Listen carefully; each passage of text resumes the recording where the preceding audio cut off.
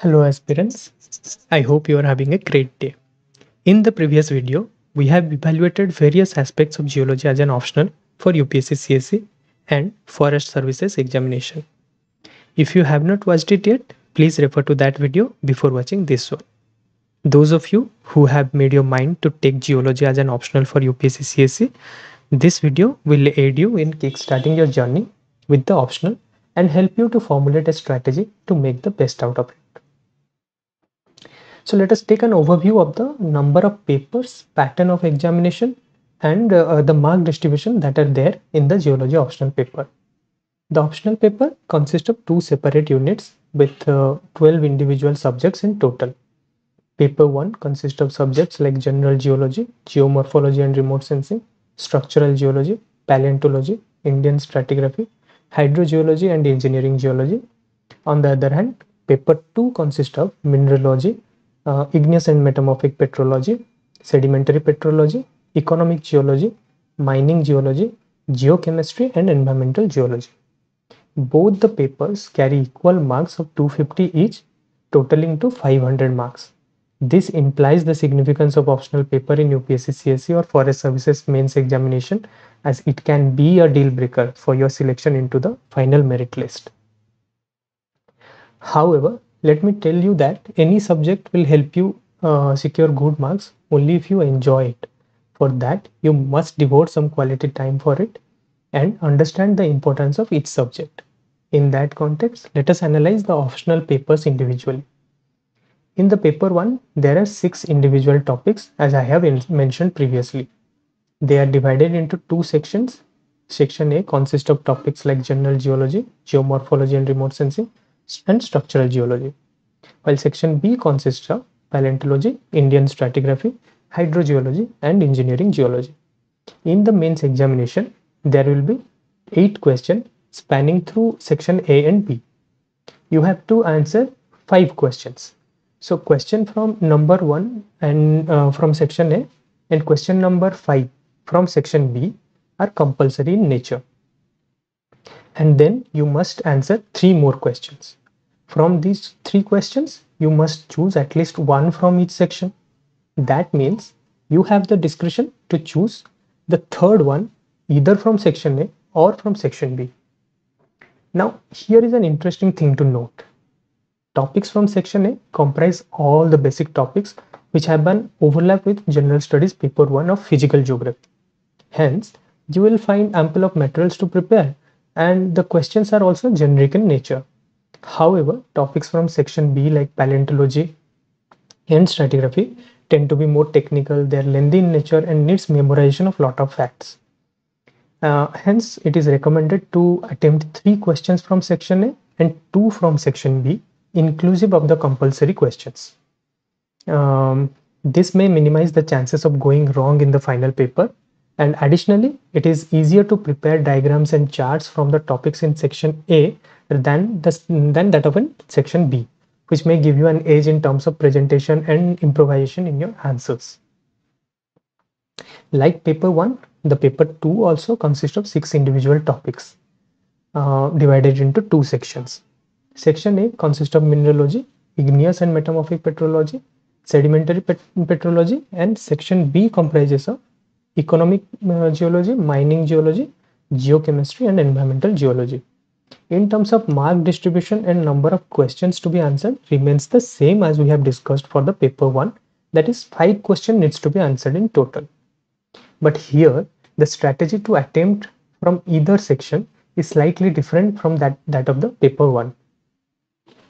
Topics from section A, particularly igneous and metamorphic petrology, are trickier, and if you analyze the trend over the years, the questions that are asked are getting more and more conceptual in nature, and they are sometimes not even available in the standard textbooks.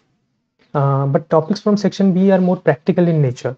The syllabus is limited to, and there is not much of a variation in the types of questions that are asked in these topics.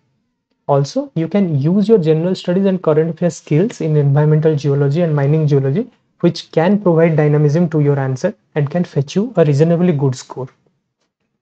Therefore, it is recommended to attempt 2 questions from section A and 3 from section B. However, as a precautionary measure, Let me tell you, you shall never leave any topic thinking that you can skip that particular question from that topic in the final examination. As UPSC is full of surprises, questions can be jumbled or can come in mixed format too. So you shall set your priorities right, focus more on the subjects that can give you extra legroom for creativity, but at the same time, do not leave any topic behind.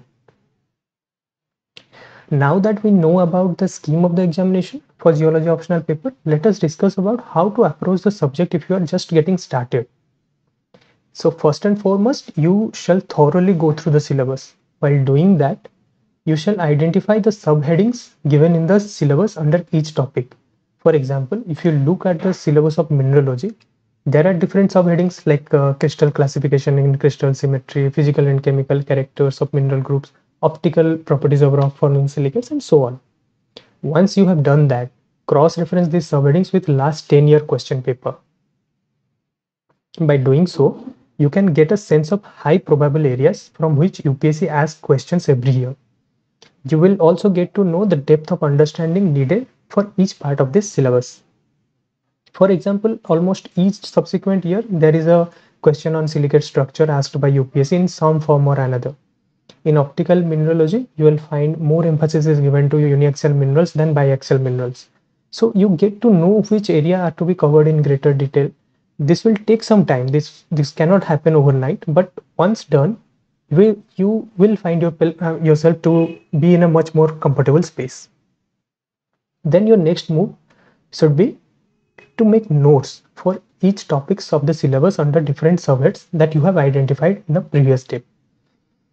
You can refer to standard books and do a thorough internet search to make your notes more dynamic. Remember that you shall keep the PYQs handy so that the relevancy of your notes are maintained. I would like to emphasize that the note making exercise is the most important and the tedious part of the whole process, as there are no ready-made materials available as such. But trust me, if you can once complete this task, the return on the time you have invested is much more higher than any other optional subjects or general studies for that matter. Also remember that when you make notes, keep in mind you have to cross-link the concepts for a clear conceptual understanding. For example, economic geology and mining geology have interrelated concepts. If you do not understand processes of ore formation in detail, you will not be able to understand why there are different mining methods and which method to be employed for a particular type of ore deposit. At the same time, you must know what the applications of a particular subject is, because by doing so, your process of learning will be much more enjoyable and the misconception of geology as a tasteless subject will eventually fade away. Finally, you must evaluate your knowledge through giving mock tests, identifying the areas where you are lacking, and try to improve upon them through multiple revisions and by giving more tests. Just just a note that there is no substitute for hard work in UPSC, because यहाँ मेहनत करे बिना तो कुछ नहीं मिल रहा. So keeping that in mind, as I said, working hard can keep you in the race of UPSC, but you need to work smart for ensuring your selection in the final merit list. For that, practicing answer writing on a daily basis is a great strategy to work on your presentation skills and showing your creativity in the mains paper. First and foremost, before starting out with the answer writing, you must be thorough with the subtle differences between various terminologies and their definitions. This will immensely help you in writing good introductions in your answers. For example, there was a question on pseudomorphism, polymorphism, their differences and mineral behavior associated with them. If you are not familiar with these key concepts, there are high chances of messing up between similar sounding terms in the final examination. Because remember that writing at the final examination under the pressure of the time limit is a whole other game. So you should pay attention to these small details. Second smart strategy is to go for topics that will give you more space to show your creativity by drawing charts, diagrams, maps, and so on. Never get afraid of making diagrams, because you don't have to be a Picasso to get a good mark. If you feel like you are lacking this skill, this is a good time to start practicing and improve your creative skills. Third, you must give enough mocks to improve your writing speed. Writing within the time limit can be a challenge. The ideal time prescribed is 7 minutes for 10 marker questions and 10 minutes for 15 marker questions. This may sound unreasonable right now, but trust me, with enough practice, even this can be achieved comfortably. This will help you answer all the questions within a time frame of 3 hours. As you know that leaving any question, even a single question, can adversely impact your rank and the chances of you being getting selected in the final merit list. Then, while writing answers from dynamic topics like remote sensing, mining, and environmental geology, you shall incorporate your knowledge from general studies. You can do so by incorporating recent developments in the field of remote sensing, citing the NDMA guidelines in the landslide and acid mine drainage questions, various environmental protocols in groundwater water contamination related questions, and so on. This will make your answers stand out from the rest of your competition. Okay, so while you write your answers, try to introduce your answers with definitions for such static subjects, and if possible, with data sets from for dynamic subjects like environmental geology. The body of your answer should be written in bullet format, and you must underline the keywords where you want to drive the examiner's focus. Since questions in geology are more or less conceptual, so there is no need to end it with a conclusion, but you can always show some creativity with a way forward in dynamic parts like mining geology, environment, engineering geology, remote sensing, and other topics in general geology. If you are following these steps, there is a high probability that you will get a substantially good score in the geology optional paper. So let me summarize today's discussion for you. First, start with the topics from paper 2, as because these subjects are lengthy in nature, but they have various application in other topics. Hence, they must be prioritized first. You shall lay more emphasis on diagram-heavy subjects such as mining, economic geology, etc., as they can make your answers stand out from the rest. For paper 1, you shall finish section A topics along with hydro from section B. Then go to stratigraphy and paleontology as they require more memorization. Hence, concept-heavy subjects should be finished first. Practice India map thoroughly, as you may need it more often while answering questions from sedimentary basins, petroleum basins, seismic maps of India, distribution of key mineral resources, and so on. While you draw diagrams should be drawn in a box and they should be labeled properly. While writing answers, your answers should be written in bullet format, while you also highlight the keywords in your answers. Now that I'm assuming that you are starting right now, you should aim to finish 80% of your syllabus before February, along with one round of revision, and write 4 full-length tests for each section. That means 8 full-length tests in total. So this should be your ideal timeline for 4 to 5 months. From the above discussion, you must have realized by now that note making and test series are the foundation of your preparation. If you think you should take guidance from your industry experts, we are here to help you to strengthen your preparation.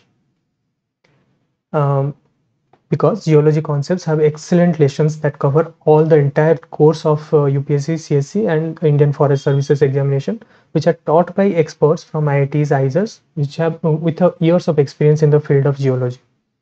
If you want, you can avail the dedicated test series for UPSC-CSE and Forest Services examination, which comes with model answers, necessary revision materials, quick evaluation, and in-person feedback sessions. This will definitely help you grasp the subject efficiently and will provide you with necessary guidance that are required to fast track your preparation of geology optional. So that is it for today. Thank you for your time. I hope you have found something meaningful.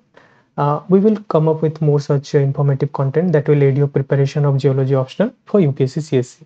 You can check out our platform by clicking on the link given in the description box below. Thank you again.